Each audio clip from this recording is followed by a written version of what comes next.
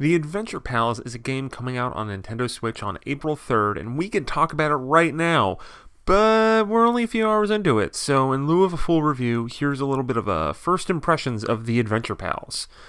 This is a game published by Armor Games and developed by Massive Monster. It was a Kickstarter game back in 2016. It raised about $30,000, and now it's coming to Switch. So this game is kind of Adventure Time if they made it into a video game. And I know they have made Adventure Time video games, but the Adventure Pals just has that same sort of irreverence.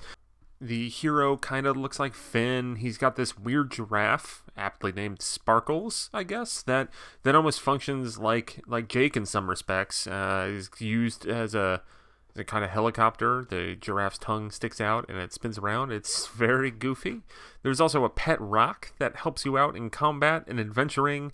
And it's all just deliciously weird and goofy and dopey. And there's these different things where, like, you're trying to just help people out, but then there's this weird guy named Mr. B that keeps on kidnapping your family members and is apparently trying to turn old people into hot dogs.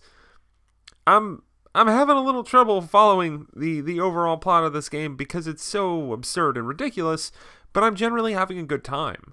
It's primarily a platformer where you go through 5 different levels that make up an entire stage, and you're just looking to get to the end, usually completing some sort of quest, but it's nothing that you really need to look out of the way for. Like in one, you have to collect a bunch of berries, and you're just going to find these berries as you go through the level.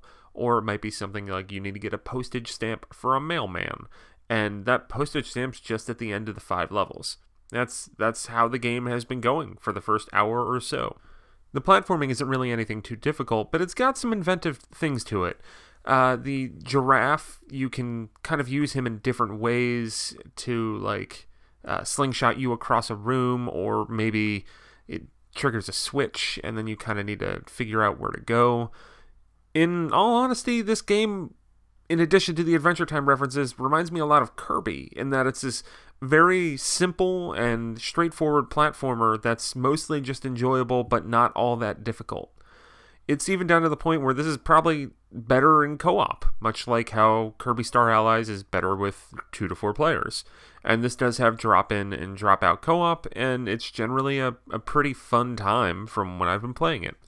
If there's one thing that I think kind of separates this from something like a Kirby Star Allies is that the sense of movement in it is really fun. You have a lot of versatility with the giraffe and the fact that, you know, his tongue is a helicopter. Once again, totally not sure of that thing, but you kind of can move around the screen in interesting ways, and it's fun, as opposed to something more straightforward, like just a run-of-the-mill platformer. And you also have abilities in this game that are increased or added as you level up. Defeating enemies and doing other things gets you experience points, and then you level up and have the ability to pick one of 3 different abilities. Like, you can make your pet rock attack and help you out in battle, or as you reach a certain combo, which is done by killing a lot of enemies in succession, then your giraffe can give you a boost. It's all pretty straightforward, pretty neat, but so far I'm hoping it gets a little deeper as I go through. I'm right now in the 2nd world. There seems to be about 5 according to PR materials, so we'll see how it holds up over the course of that adventure. I hope it gets maybe a little more deep and a little more challenging. Right now, the worst thing about it is that spikes start off as an instant death, which can be very frustrating, but then one of the abilities you can get through leveling up is making it so you don't die immediately after touching spikes, which is very helpful.